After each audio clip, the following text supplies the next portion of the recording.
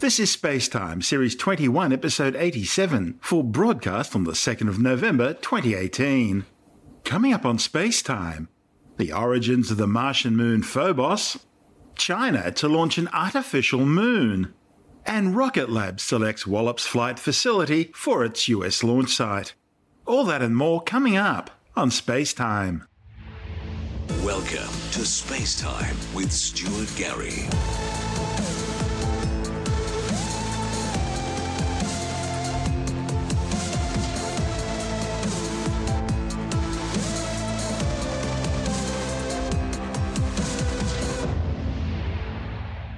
A new study claims the Martian moon Phobos may have been created out of ejected debris blasted out into space when a large asteroid slammed into the red planet soon after it formed.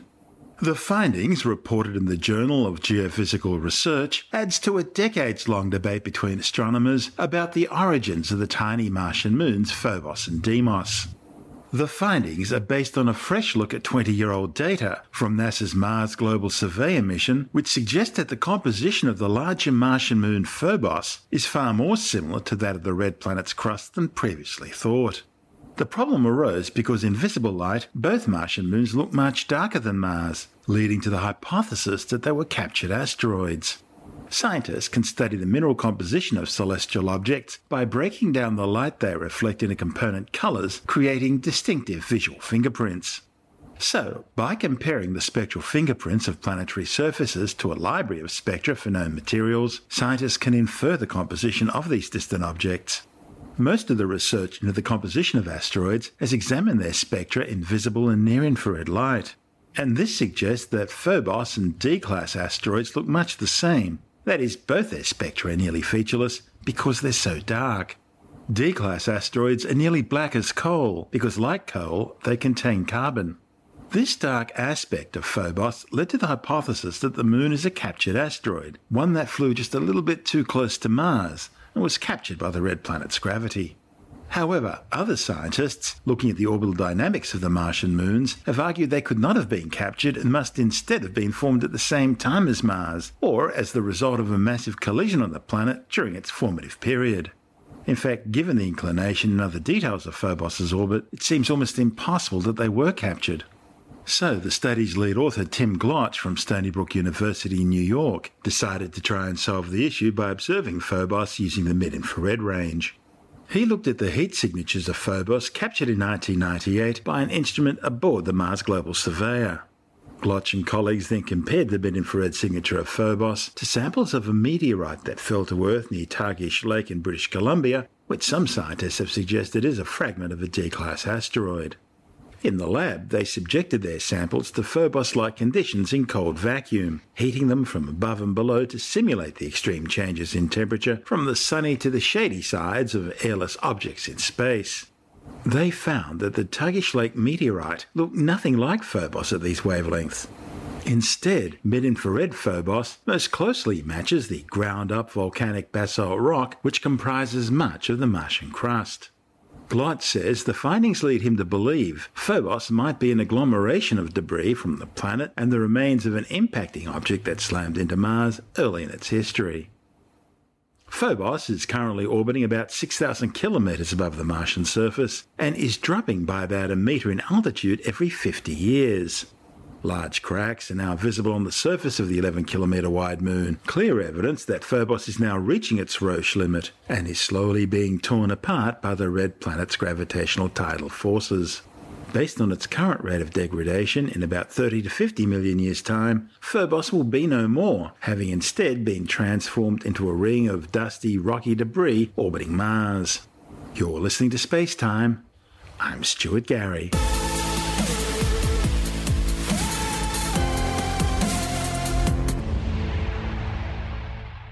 China has announced plans to launch the first of 3 artificial moons, designed to be bright enough to replace street lighting. If all goes to plan, the 3 moons will be in orbit by 2022, with the first launching in 2 years. They'll be shining down on the city of Shenzhou, the capital of the southwestern Sichuan province, saving around $240 million annually in power costs. The satellites will be coated in a highly reflective mirror-like material and be placed in 500-kilometre-high orbits, from where they'll provide about 8 times the brightness of the real moon, about a fifth the brightness of normal streetlights. A report in the Beijing-controlled People's Daily claims the artificial moons will reflect their illumination, providing a dusk-like glow over an area of roughly 10 to 80 kilometres. The artificial moons can be manoeuvred in orbit so that the area being illuminated can be changed to meet requirements, such as areas experiencing power blackouts. There are, however, concerns that the artificial moons will affect wildlife, especially nocturnal animals, and they'll also impact both atmospheric and astronomical scientific research. The idea of an artificial moon lighting up the night isn't new. Back in 1999, on SpaceTime's predecessor StarStuff, we reported on the launch of a 25-metre space mirror as part of an attempt by Moscow to provide sunlight to sun-deprived northern Russian cities. However, the mirror failed to unfurl and instead ended up burning up during atmospheric re-entry. In more recent times, New Zealand's been somewhat more successful in this sort of endeavour when earlier this year Rocket Labs launched an Electron rocket carrying the Humanity Star mirror ball into orbit. To find out more, Andrew Dunkley is speaking with astronomer Dr. Fred Watson. Being reported by the highly credible source, the BBC, and probably several others, that a Chinese company has announced ambitious plans to put a fake moon into space to brighten the night sky. This is a country that is blanketed in pollution. So that's true. One wonders if that's the reason. But are they for real? It sounds a bit like a beat-up. Really, the orbital mechanics of this sort of thing don't always work the way you might think they do. But let's tell you what we know. And yes, the BBC is one of a number of outlets that have reported this, but it's actually coming from an article in the People's Daily, the state newspaper itself in China. Oh, well, that's true. Which reports that there's an aerospace institute in the city of Chengdu which has announced plans that they want to launch illumination satellites by 2020 that are bright enough to replace streetlights. It's Gee, that's a big call. However, the Russians did do this. They tried it, but it didn't work. I thought they had some success. I thought, well, maybe they did, but I think it only lasted half an hour or something like that. To say outright that launching anything like that is designed to illuminate the Earth's surface immediately raises questions about light pollution and things of that sort, which is very much an area of growing concern among, everybody, not just astronomers, but the medical profession, biologists, botanists, people worried about insects being fooled into not pollinating crops and all of that sort of stuff. That is all now part of the province of the issue of light pollution. So it's bound to create a lot of raised eyebrows, but it's not straightforward. I like the BBC's comment, which says the following: the straight out of sci-fi news has sparked fascination, skepticism from scientists, lots of questions, and outright mockery. So that kind of more or less sums it up. It's apparently a person who is the chairman of a company called the Chengdu Aerospace Institute Microelectronic System Research Institute Company Limited. That's their name. So there's two institutes in there, which is pretty interesting. But the chairman is a gentleman by the name of Wu Chengfeng, and he says basically that there's been a lot of tests on the idea of putting some sort of mirror in orbit in order to illuminate the surface of the Earth in the area of Chengdu. Now, of course, you can't just do it with one mirror because you need several in order to provide any kind of constant coverage. You know that at the height of 500 kilometers, which is what they're talking about, that means that you've got an orbital period around the Earth of something like 90 minutes. So the spacecraft only passes over the area that you're interested in for a very short time. It's overhead for, maybe 5 minutes at the most, and then you've got to wait for it to come around again. You can do it actually in such a way There are certain orbits, they're called sun-synchronous orbits, where the spacecraft passes overhead at more or less the same time each day. But it's still very messy. You're not sort of floating something in space that is always going to be beaming radiation down to the Earth. The only way you could do that, of course, would be to put it in a geostationary orbit, like the satellites are. But that's at a height of 36,000 kilometers. And can you imagine the size of the mirror you'd need to get any sort of light back from that sort of distance? Spacecraft at that distance are virtually invisible, except with very large telescopes. I know they could use my wife's makeup mirror. It's enormous. I'm not going to go there, Andrew, and I don't think you should either. Too late. But I mean, we're mocking it a bit, and all the news outlets are having a bit of fun with it. And I do love the caption on the photo of the moth that says, "Has anybody thought what another moon would mean for moths?" Yeah. I mean, that sounds like a line straight out of Hitchhiker's Guide to the Galaxy. It's beautiful, actually. But theoretically, this is possible. It's possible to do it, but it doesn't really kind of solve the problem. You know, you're never going to have something that will mimic the moon. The moon's at a distance of 380,000 kilometers and behaves in a very straightforward way. But the idea of using something in low Earth orbit doesn't really work. You're quite right about the Russians having tried it. That was in low Earth orbit. And the idea was to beam a light spot down to Earth. Of course, that light spot travels across the Earth's surface at the orbital speed, which is 8 kilometers per second. And then this thing, well, I don't think it actually worked terribly well. It did blind a kid on a bike who fell into a ditch and killed a deer. There's probably something like that, yes. I don't think so.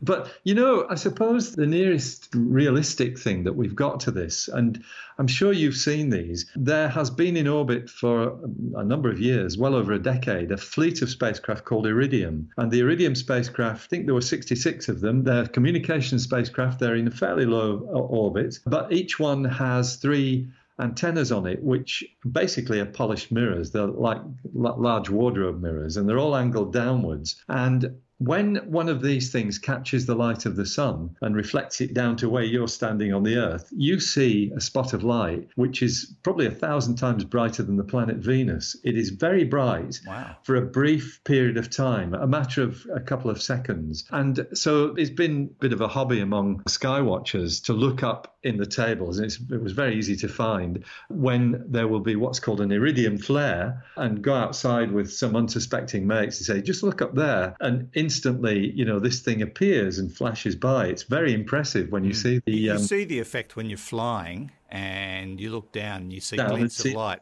coming back at you that's reflected, you know, the sun reflecting off water or something like that, or glass. And things. That's right. It's the same sort of thing. Yeah. With the Iridium flares, it was really quite spectacular. Of course, this was in the darkness. Those Iridium spacecraft are now being replaced, and I think very soon there won't be any of those original Iridium spacecraft left. And the new ones that have replaced them don't have the reflective mirrors, so that little hobby has now gone by the board. But that was an example of this kind of thing, of reflecting light spots down onto the surface. It was fun for geeks for a while, wasn't it? Yes, that's right. Yeah. Now, they're talking about this mission launching in 2020, and are we taking it with a grain of salt that it probably won't happen? My guess is it won't happen. I think if it got anywhere near, there would be sort of major public outcries. There's already a quote on the BBC webpage from John Barentine, a chap that we know quite well, who's with the International Dark Sky Association, and he's basically saying it's a bad idea, as you'd expect, because it's light pollution, and you can't, you know, you can't control it. It's hard to see how it works, how it would work, and it's certainly hard to see how it would save street lighting, which is what they're saying it will. The China Daily, they quoted Mr. Wu, the gentleman who was the chairman of this company, saying if you could illuminate an area of 50 square kilometers, you could save something like $173 million a year in electricity charges. But of course you can't, because you can only do it for a short time. It's probably cost you $173 million to send the thing up there anyway. Well, yeah. That's right. So we'll wait and see. We will wait and see what happens. That's Dr. Fred Watson, an astronomer with the Department of Science, speaking with Andrew Dunkley on our sister program, Space Nuts. And this is Space Time. I'm Stuart Gary.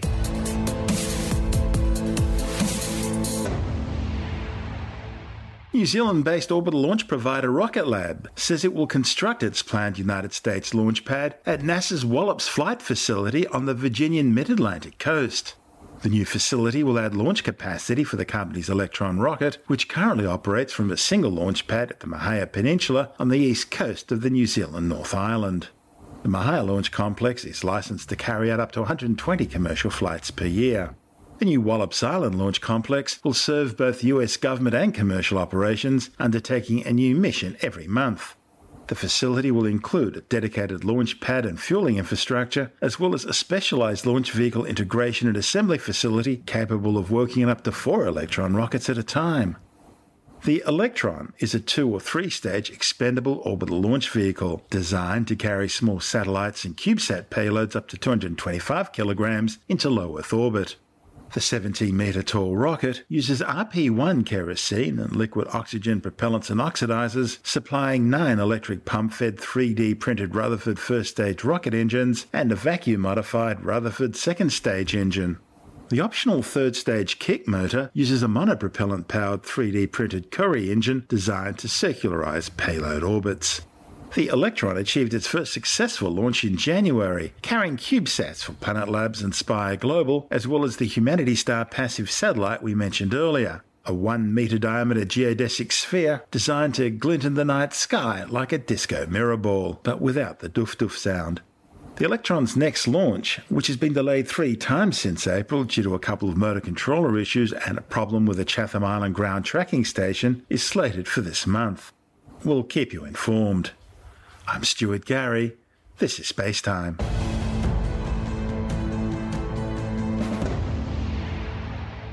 And time now to turn our eyes to the skies and check out the celestial sphere for November on Skywatch. November is the 11th and penultimate month of the year in both the Julian and Gregorian calendars. High in the northern skies this time of year, you'll see the constellation Pegasus, the Mesopotamian and Etruscan mythical winged horse, who was born from the blood of Medusa the Gorgon after she was slain by Perseus. The brightest star in Pegasus is the orange supergiant Epsilon Pegasi, located some 690 light-years away. It's estimated to have about 12 times the Sun's mass and about 185 times its radius. Epsilon Pegasi, together with the stars Markab, Algenib, Sheet, and Alpha Andromedae, form the astrium or pattern of stars known as the Great Square of Pegasus, a bunch of bright naked-eye stars which are shaped like a square. One of the stars in the constellation is 51 Pegasi. This was the first star system beyond the Sun that was confirmed to have an exoplanet. Also visible in Pegasus is the globular star cluster M15, also known as NGC 7078. This spectacular jeweled ball is located some 33,600 light-years away. Globular clusters are tight balls containing thousands of stars, which were originally all formed at the same time in the same molecular gas and dust cloud. M15 is estimated to be around 12 billion years old, making it one of the oldest known globular star clusters. It contains an estimated 100,000 stars, making it one of the most densely packed globular clusters in the Milky Way. Its core has undergone a contraction known as core collapse, and it has a central density cusp with an enormous number of stars surrounding what may be a central black hole. M15 also contains at least 112 variable stars, 8 pulsars including 1 double neutron star system, and the first ever planetary nebula found in a globular cluster. Now, if you're away from city lights, you may notice a fuzzy patch of light right next to Pegasus. This is the giant spiral galaxy of M31 in Andromeda. Andromeda is the biggest galaxy in our local group. That's the group which includes the Milky Way. It's located about 2.5 million light-years away. Andromeda contains more than 1 trillion stars. That's twice the number of stars the Milky Way contains. And it's physically thought to be larger as well, about 220,000 light-years across. The Milky Way and Andromeda galaxies are expected to collide with each other in about 3.7 to 4.5 billion years from now, in the process merging to form a giant new elliptical galaxy. Based on current observations, Andromeda appears to have more older stars than the Milky Way. It also has far less new star production than our galaxy. And the rate of supernovae in the Milky Way is also about double that of Andromeda. Andromeda is also surrounded by a large and massive halo of hot gas that's estimated to contain about half the mass of stars in the galaxy. This nearly invisible halo stretches about 1 million light-years from the galaxy, almost halfway to the Milky Way. If you get a chance to study Andromeda, do so. Even a good pair of binoculars or a backyard telescope should allow you to see the dark dust lanes in Andromeda's spiral arms, and in the middle of all that is its central bright galactic core. Okay, continuing our tour of the night skies, and let's move to the east and slightly south of Pegasus, where you'll see the ancient constellation of Cetus, the great whale or sea monster. Beta Ceti, or Deneb Katos, is the brightest star in the constellation Cetus. It's an orange giant, located just 96 light-years away. By the way, the name Deneb Katos, well, it means the whale's tail. One of the other stars in Cetus is Mira. This was the first variable star ever discovered. Located some 420 light-years away, Mira pulsates in brightness over a period of around 332 days, changing in diameter from about 400 to 500 times the diameter of the Sun. Alpha Ceti, traditionally called Menkar the Nose, is a red-hued giant star, some 220 light-years away. It's actually a double star system, with the secondary, 93 Ceti, being a blue-white star, some 440 light-years away. Gamma Ceti, or Kafal Jamar, the head of the whale, is another double star system. The primary is a yellow star 82 light-years from Earth, while the secondary is a blue star. At 11.9 light-years, the yellow dwarf Tau Ceti is the nearest Sun-like star to the Earth other than the Sun. Now, turning south of Cetus, you'll see the brilliant star Acamar, which means the river's end, as it marks the end of the river Eridanus. Acamar is a binary system. The two components are designated Alpha Eridani A and Alpha Eridani B and are located some 139 light-years away. Of the 10 brightest stars in the night sky, Alpha Eridani is the hottest and bluest in colour, being a spectral type B main sequence star. Main sequence simply means it's burning hydrogen in its core. The secondary star is a smaller spectral type A white star, which orbits the primary at a distance of just 12 astronomical units. An astronomical unit is the average distance between the Earth and the Sun, which equates to about 150 million kilometres, or just over 8 light minutes.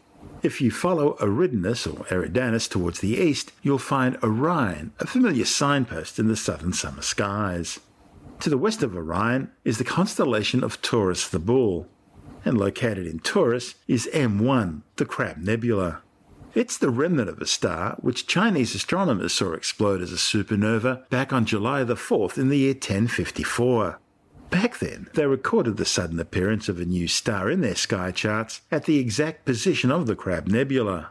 The supernova appeared brighter than the planet Venus for weeks on end, before finally fading from view after almost 2 years. The Crab Nebula is about 7,000 light-years away, and it's expanding at a rate of around 5 million kilometres per hour. At the heart of the nebula is a rapidly spinning neutron star or pulsar, rotating at some 30 pulses per second. It's emitting radiation in all wavelengths, from gamma rays and X-rays through ultraviolet, optical and infrared and onto radio waves. Observations indicate the pulsar is slowing down, and it will fall to just half its current rate of rotation within the next 1,000 years. November's also a good time to check out the Pleiades or Seven Sisters, one of the nearest open star clusters to Earth. Depending on whose measurements you prefer, the Pleiades are between 118 and 137 parsecs away, a parsec being about 3.26 light-years. Also known as M45, the Pleiades are located in the constellation Taurus and are composed mostly of hot blue young stars. Amazingly, different cultures in vastly different parts of the world all describe the Pleiades as seven sisters or seven women, possibly as the result of some ancient throwback to early human civilization. Probably the best cometary display this year will be C45P Watanan, which will zoom through the southern skies on its regular 5.4-year orbit, becoming visible to the unaided eye around November the 23rd. It's worth keeping an eye out for. Just like October, November will see 3 meteor showers. There's the November Orionids, the Taurids and the Leonids. Although peaking in late October, the Orionids are continuing to sprinkle down during the start of November, and they're usually best seen in the wee small hours before dawn. The Orionids are generated by the debris trail left behind by the comet Halley, and they appear to radiate out of the direction of the constellation Orion the Hunter, hence their name. The Taurids are generated by the comet Enki, and as their name suggests, they appear to radiate out of the constellation of Taurus the Bull.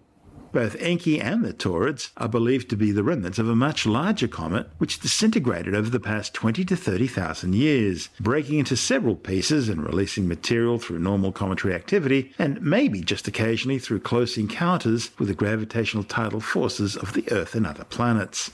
In fact, this cometary stream of material which forms the Taurids is the largest in the inner solar system. Being so spread out, the Earth takes several weeks to pass through it, causing an extended period of meteor activity compared to the much smaller periods of activity in other showers. These interactions have, with help of Jupiter, caused the Taurids to be segmented into separate northern and southern streams. The southern Taurids usually runs from around September the 25th to November the 25th, while the northern Taurids goes from October the 12th through to December the 2nd. The Taurids are also quite diffuse, usually only producing about 7 meteors an hour.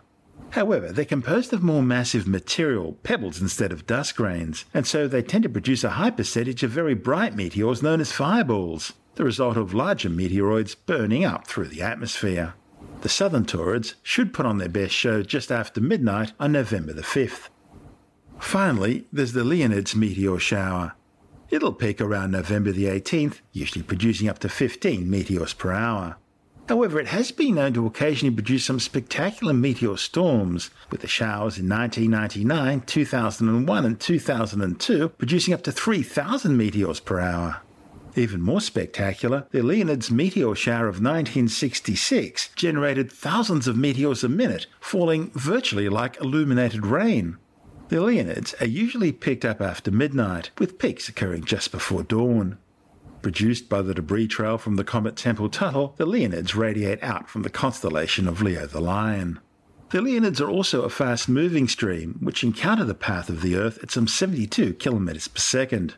Larger Leonids, which are about 10 millimeters across, can have a mass of half a gram and are known for generating very bright meteors.